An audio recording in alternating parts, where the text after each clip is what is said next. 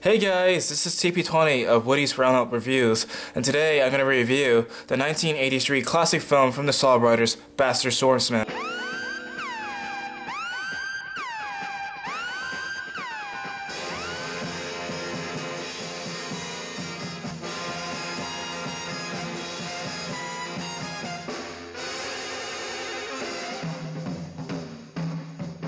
Bastard Swordsman is quite frankly one of the craziest kung fu films I've ever seen. The film takes place, I believe, in some kind of medieval kind of time for China. It's about this guy who, of course, is some kind of guy who was adapted by those shaman kind of guys. Later reveals that he is called a bastard because for some strange reason, I don't know why, but everybody just hates on that guy. Everybody thinks he's a weakling. Everybody just dislikes the guy in general. People were picking on him. We get to see just evil kind of overlord trying to take over the whole entire kind of village of where he was. And while he's, of course, out of the village doing other stuff, he's just training, getting stronger, getting better. And it later reveals that the guy who's that evil overlord is some kind of father of his, and that in order to get some kind of evil kind of secret powers, he has to go to his mother and his sister and possess some kind of strength within. He just becomes a totally different person. He has a lot of confidence to spare in that form. He has so many kind of great hairs. He can do front flips and back flips in mid-air.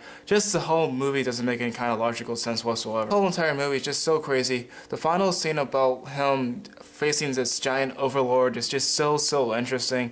And again, this movie is not real kung fu. We get to see people doing backflips and front flips in mid-air, spinning in circles, doing ki blasts, even just everything in the book that you see in Dragon Ball Z, you kind of see in this film. And I guess I can see how Dragon Ball Z gets its kind of big influence because of this film.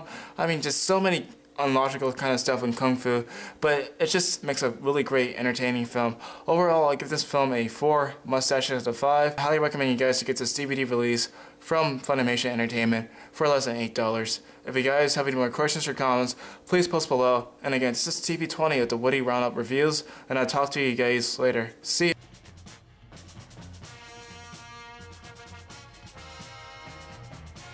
Hey guys, this is TP20 of